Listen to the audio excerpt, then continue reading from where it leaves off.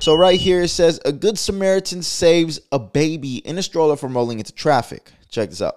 Oh, She fell. yeah, she fell. Oh my gosh. Yeah, and they can't get out because they heard like the knee so bad. Oh, you are the man. Yeah. Lifesaver right there, man. Jeez. Yeah, like they say, perfect timing. At the right place at the right time. Jeez.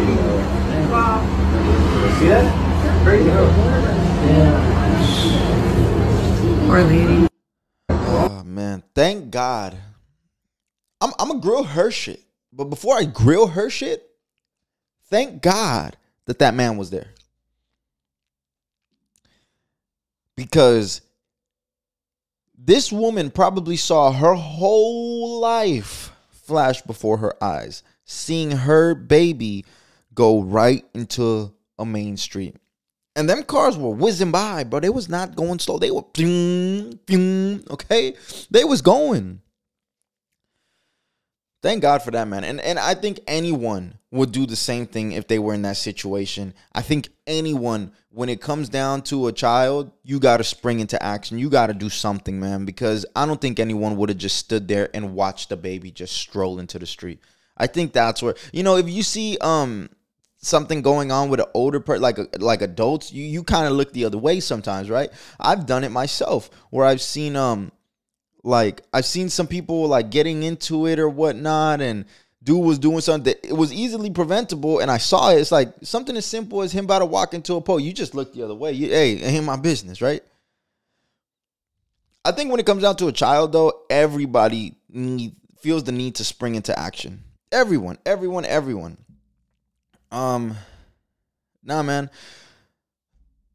I would have done the same thing in this situation. I think that was a great move. Now, I'm going to go ahead and play this one more time, and let's not focus on the baby on this one. Let's more so focus on this fucking woman, because I'm about to grill her fucking existence right now. She fell. Yeah, she fell. Oh my gosh. Yeah, and they can't get out because they heard like the knee so bad. Oh, you are the man. Yeah. Lifesaver right there, man. Jeez. Yeah, like they say, perfect timing. At the right place at the right time. Jeez. See that? Look, man, I don't want to be messed up or nothing, but I gotta see what the comments gotta say before I grill. Let's see. Stay fit, ladies and gentlemen. All right, so look at this. Fell on a flat surface. Tried to get up and fell again. Tries to get up and realizes, yeah, there's nothing I could do. And then she finally looks up and sees somebody else did the job for her. She was perfectly I don't think she was perfectly okay with it, but she was just like giving up. And the fact that her baby was rolling into the street, like, bro, this is why people need to. And look, I'm not the most healthiest person in the world, bro. I'm not. I will be the first person to say it. But I had a moment where I started to realize, I need to get in shape. I need to get back in shape. I need to get at least active, because there was a time last year where I started getting sick a lot, and it was getting worse and worse every single time. And my co-host gave me a call one day, and he said, look, man, you're 22. You're 23. This is before my birthday. Like, you're 23 years old, bro. You're getting sick like crazy. What's going to happen when you're 30? What's going to happen when you're 35? If you continue eating and not exercising and just living life the way you're living, you're going to be 35, 40 years old and super sick all the time, and everything's going to hurt. That moment right there, that conversation that I had with my co-host Brian, is what kind of woke me up and made me spring into action. Now, don't get me wrong, I was stagnant along the way, but I feel like recently we both, me and him, kind of tried to, start getting our health right. Because at the end of the day, health is wealth. I know it sounds corny, I know it sounds cringy, I know it's cliche, but it is. Because imagine having a child and something happens to that child right in front of you, and there's not a goddamn thing you can do about it. And that's what happened here, ladies and gentlemen. That's what happened here. And look, the baby's okay.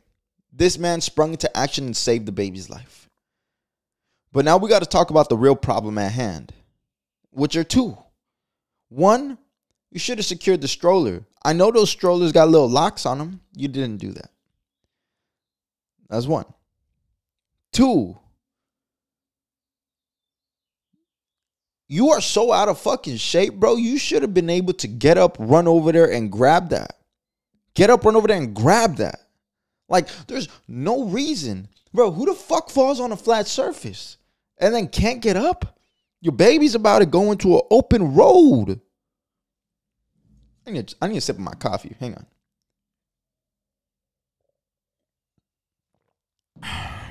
Look, man. This is embarrassing. This is embarrassing.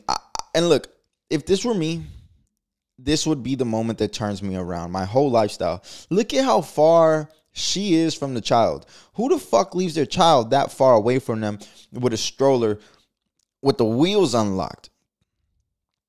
Not only that, this would have been the moment I would have felt truly, truly, truly pathetic and helpless.